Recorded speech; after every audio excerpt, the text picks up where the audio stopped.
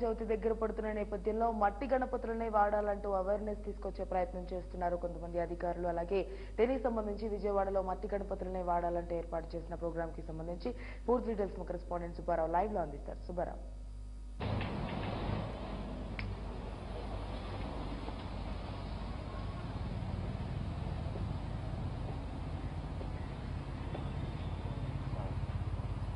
Thank you.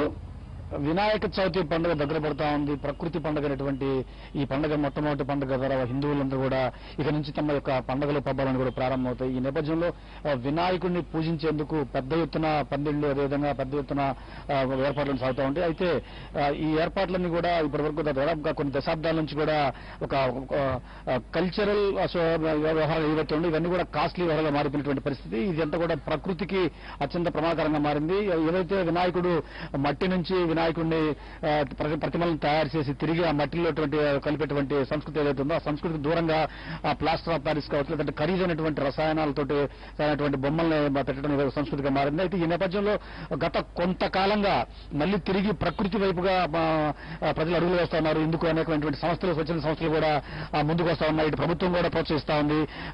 మట్టి ఎందుకంటే తిరిగి వినాయకుడిని దాదాపుగా 9 రోజులు పూజించిన తర్వాత తిరిగి నిమజ్జన కార్యక్రమం ఏదైతే ఉందో ఆ నిమజ్జన కార్యక్రమం నీటిలో కలిపేటువంటి కార్యక్రమం ఉందో ఆ కార్యక్రమం నేపథ్యంలో రసాయనాలతో కూడినటువంటి ప్లాస్టర్ ఆఫ్ ప్యారిస్ అయినటువంటి ఏదైతే నీటిలో కరగినటువంటి వస్తువులు ఉండేదో వాటి ద్వారా ఇటు చెరువులు కావచ్చు ఇటు జలాశయాలు కావచ్చు ఇటు నదులు కావచ్చు మొత్తం కూడా పూర్తిగా కూడా కలుషితమైన పరిస్థితి కనిపిస్తా ఉంది. దీంతో ఆ బారి నుంచి ఆ సమస్య నుంచి పరిష్కారం చేసేందుకు ప్రజలను పెద్ద ఎత్తున చైతన్యం చేస్తూ విజయవాడ నగరంలో కూడా పర్యావరణ పరిరక్షణ సమితి అనేటువంటి ఒక పేరుతోటి కొంతమంది యువకులు ముందుకు వచ్చినటువంటి పరిస్థితి ఉంది.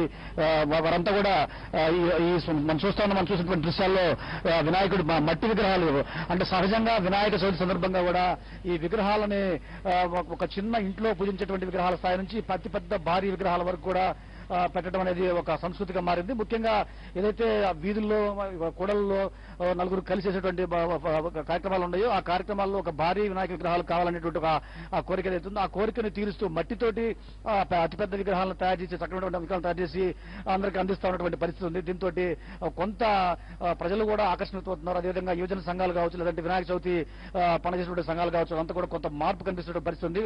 ఇక్కడ నిర్వాహకులతో మాట్లాడే ప్రయత్నం చేద్దాం. చెప్పండి, మీరు ఎప్పటి నుంచి చేస్తా ఉన్నారు, ఎట్లా ఉంది పరిస్థితి? ఇక్కడ పరిస్థితి చాలా ఆశాజనకంగా ఉందండి. యాక్చువల్గా ఇప్పుడు మేము మొట్టమొదటి ప్రారంభించినప్పుడు అసలు ఇంత యాక్సెప్టెన్స్ ఉంటుందని జనాల నుంచి మేము ఎట్టి బస్సులో ఊహించలేదు. కానీ జనాలందరూ చిన్నపిల్లల దగ్గర నుంచి పెద్దవాళ్ళ వరకు మట్టి విగ్రహాల యొక్క ప్రాముఖ్యత విశిష్టత తెలుసుకుని అవి ఎంతవరకు అందుబాటులో లేకపోవడం వల్ల మనం ప్లాస్టర్ ఆఫ్ ప్యారిస్ విగ్రహాలు పెట్టుకుంటున్నాము, దానివల్ల మేము కెమికల్ కలర్స్ వేస్తున్నామని చెప్పి తెలిసేసరికి మా ఆనందం చాలా ద్విగుణీకృతమైంది. మేము చేస్తున్న ఈ ప్రయత్నానికి సమాజం నుంచి వివిధ కోణాల నుంచి వివిధ సంఘాల నుంచి రాజకీయ పక్షాల నుంచి అన్నిటి నుంచి మాకు సపోర్ట్ రావడంతో మేము ఎంతో ఆనందంగా ముందుకు సాగుతున్నాం. ఈ పర్యావరణ పరిరక్షణ సమితి పేరుతో మీద మేము గత సంవత్సరం నుంచి పడిన శ్రమ వినాయకుడి విగ్రహాలు ఎలా తయారు చేయాలి, ఆ విగ్రహాలు రకరకాల మోడల్స్ ఏంటి, ఆ రకరకాల టెక్నిక్స్ ఏంటి అవన్నీ తెలుసుకుని అధ్యయనం చేసి కటక్, పూరి లేకపోతే వెస్ట్ బెంగాల్, రాజస్థాన్ లాంటి ప్రదేశాలకు వెళ్లి అక్కడి నుంచి మేము ఇన్ఫర్మేషన్ తీసుకుని ఆ ఇన్ఫర్మేషన్ అంతా క్రోడీకరించి విజయవాడ నగరంలో ఎట్టి పరిస్థితుల్లో మన మైండ్ సెట్ కి మన యొక్క సిటీ దగ్గరగా మన యొక్క దీని దగ్గరగా మనం తీసుకురావాలనే తలంపుతో ఈ మట్టి విగ్రహాలన్నీ మనం తీసుకురావడం జరుగుతుందండి. మేము వివిధ రకాల ప్లేసెస్ నుంచి తీసుకొస్తే ఈ మట్టి విగ్రహాలను ఇక్కడ అందుబాటులో ఉంచాం. సత్యనాపురం BRTS రోడ్డు గులాబీ తోట ప్రాంతంలో.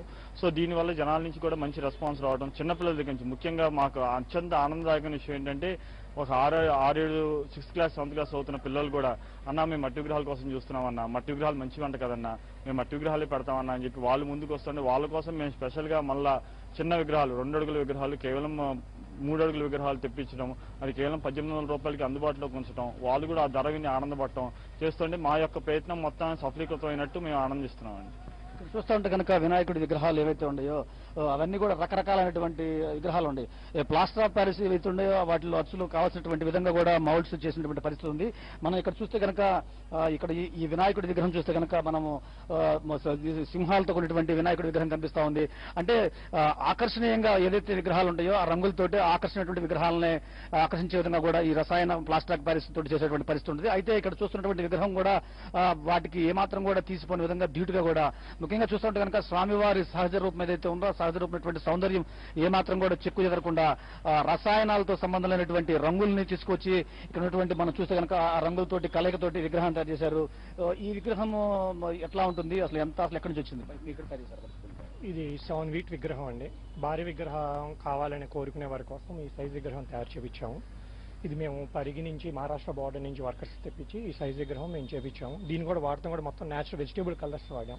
ఇక్కడ విజయవాడ ప్రజలు కలర్స్ కావాలని ఉత్సాహం చూపిస్తున్న వల్ల ఈ 3 డేస్లో మేము హైదరాబాద్ నుంచి న్యాచురల్ వెజిటేబుల్ కలర్స్ తెప్పించి దీనికి వేయించాం. ఇది కూడా చాలా న్యాచురల్గా సైజ్ కానీ 7 ఫీట్ సైజు ఈ వెజిటేబుల్ కలర్స్ అందరికీ అవైలబిలిటీలో ఉంచాం. ప్రైస్ వచ్చేసి 14,000 వరకు ఉంది. అంటే ధరలు కొంచెం ఎక్కువగా అవుతున్నటువంటి పరిస్థితి ఏమైనా కనిపిస్తుంది కదా, ఈ ధరల నేపథ్యంలో ఏమైనా కొంచెం ఇబ్బంది ఏమైనా పరిస్థితి కనిపిస్తా ఉంది? కొంచెం ఇబ్బంది అనే పరిస్థితి లేదండి, కొంచెం కాకపోతే ప్రకృతికి సంబంధించింది కదా, దానివల్ల మాకు కొంచెం అక్కడ తయారు చేసే ట్రాన్స్పోర్ట్ అవటం వల్ల మేము కొంచెం ధర పెంచవలసి వచ్చింది. దానివల్ల ఇప్పుడు కంపేరింగ్ చూస్తే దానికి దీనికి పెద్ద తేడా ఉండదు. మనం చూస్తుంటే కనుక దాదాపుగా న్యాచురల్ కలర్స్ ఏవైతే ఉన్నాయో ఆ ప్లాస్టర్ ఆఫ్ ప్యారిస్ కి విరుద్ధంగా ఉన్నటువంటి మట్టి బొమ్మలన్నింటినీ కూడా పెద్ద ఎత్తున తయారు చేసేటువంటి పరిస్థితి కనిపిస్తా ఉంది. ముఖ్యంగా కూడా అందరూ కూడా చాలా సంతోషంగా కూడా వ్యక్తం చేస్తారు. ఎందుకంటే ముఖ్యంగా ధరలను పక్కన పెడితే కనుక అందుబాటులో ముఖ్యంగా ప్రకృతికి ఎటువంటి ఇబ్బందులు లేకుండా ఉండే విధంగా కూడా వినాయకుడి యొక్క విగ్రహాలను తయారు చేయడానికి మాత్రము ఇటు ప్రజల నుంచి కావచ్చు, ఇటు వినాయక చవితి సంస్థల నిర్వాహకుల నుంచి కావచ్చు మంచి సపోర్ట్ వస్తున్నటువంటి పరిస్థితి ఉంది. దీంతో వినాయక చవితికి మట్టి విగ్రహాలు వాడాలనేటువంటి ఒక సాంస్కృతికమైనటువంటి ఆలోచన ఏదైతే ఉందో ఆ ఆలోచనకి పెద్ద ఎత్తున ఇటు పబ్లిక్ నుంచి కూడా మద్దతు వస్తా ఉంది. రానున్నటువంటి కాలంలో ఇక పూర్తిగా కూడా మట్టి వినాయకులు మాత్రమే వాడేటువంటి పరిస్థితులు వచ్చేటువంటి అవకాశం కనిపిస్తా ఉంది. Out studio right. ఇక మొత్తానికి మనం చూసుకున్నట్లయితే మట్టి వినాయకులకు సంబంధించి మట్టి వినాయకులు మాత్రమే వాడాలి అంటూ కూడా అందరూ అవేర్నెస్ తీసుకొస్తున్న పరిస్థితిలో మట్టి వినాయకుల్ని మాత్రమే తయారు చేస్తున్నారన్న నిర్వాహకులు కూడా. అయితే ప్లాస్టర్ ఆఫ్ ప్యారిస్ ఎటువంటి రసాయనాలు లేకుండా మట్టి వినాయకుల్ని వాడినట్లయితే పర్యావరణాన్ని రక్షించినట్లు అవుతుందని అధికారులు చెప్తున్న పరిస్థితి కనిపిస్తోంది. కివి బులెటిన్ విశేషాలు అప్డేట్స్ మరి